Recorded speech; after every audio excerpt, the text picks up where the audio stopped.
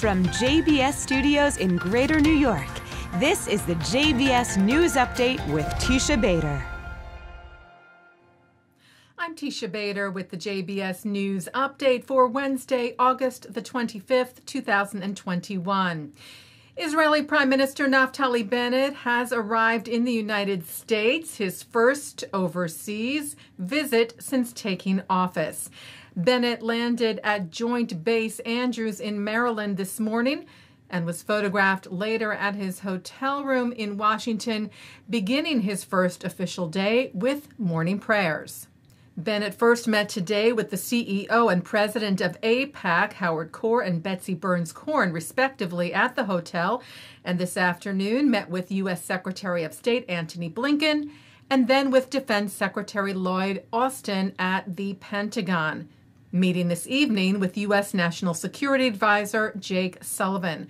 Tomorrow, Bennett will meet with U.S. President Joe Biden at the White House. Renewed riots today at Israel's border fence with Gaza. Several Palestinians lit tires on fire near the security barrier, but most kept their distance from it.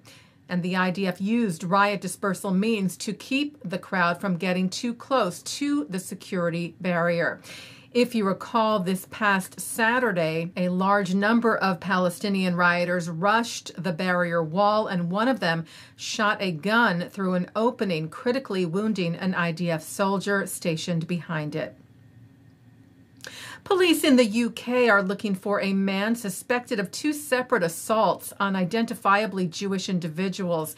The incidents took place in the London neighborhood of Stamford Hill last week, where a 64-year-old Jewish man was punched to the ground and a young Jewish boy as well was punched while riding his bike, seemingly by the same suspect. CEO of the Anti-Defamation League, Jonathan Greenblatt, thanked the mayor of London, Sadiq Khan, for his strong condemnation of this vicious assault. Khan had said, "I utterly condemn this appalling attack. Let me be clear. Racist abuse and hate crime, including anti-Semitism, have absolutely no place in our city."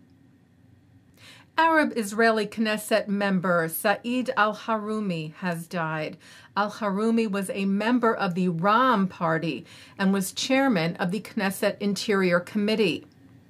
He hailed from a Bedouin community in the Negev in southern Israel and was a leading advocate for that community. Al-Harumi suffered a heart attack this morning. He was 49 years old. Israeli leaders extended their condolences to al-Harumi's family over the untimely death, including Prime Minister Bennett and President Isaac Herzog, who called him a wise and cheerful man and an honest representative of the Bedouin community in the Negev. The 2020 Paralympic Games began yesterday in Tokyo, and Team Israel has already won a gold medal and has made history. Arab-Israeli swimmer Iyad Shalabi won Israel's first gold medal at the Games, also becoming the first Arab citizen of Israel to bring home a medal. Shalabi, who was born deaf and mute and then at the age of 13 had an accident that left him a paraplegic, won his 100-meter backstroke final today.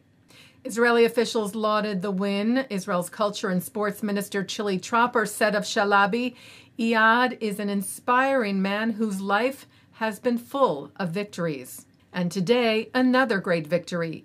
Iyad wasn't frightened by the high expectations, aimed high, and filled us all with pride.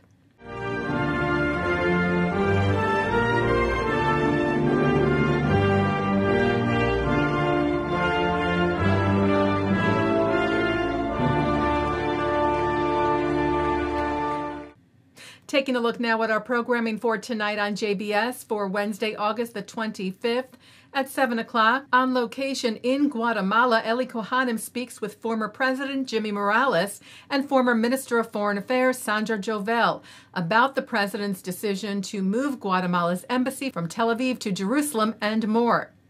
At 7:30, Jonathan Tobin explores reasons for protests against Israel involving a controversial court case and the status of Jerusalem. At 8, the latest on the field of brain research. At 8:30, Harvard Professor Dan Gilbert talks about happiness. At 9, Mark Golub sits down with Nobel Laureate Eric Kandel, who talks about his life work studying the brain. At 10, an analysis of what constitutes memory. And coming up next, it's Thinking Out Loud. And that's the JBS News Update for Wednesday, August the 25th, 2021. I'm Teisha Bader. Stay healthy, stay well.